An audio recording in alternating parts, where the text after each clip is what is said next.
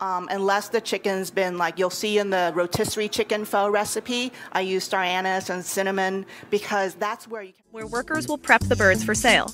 Some will be sold in parts, but most will become those famous rotisserie chickens. This model is called...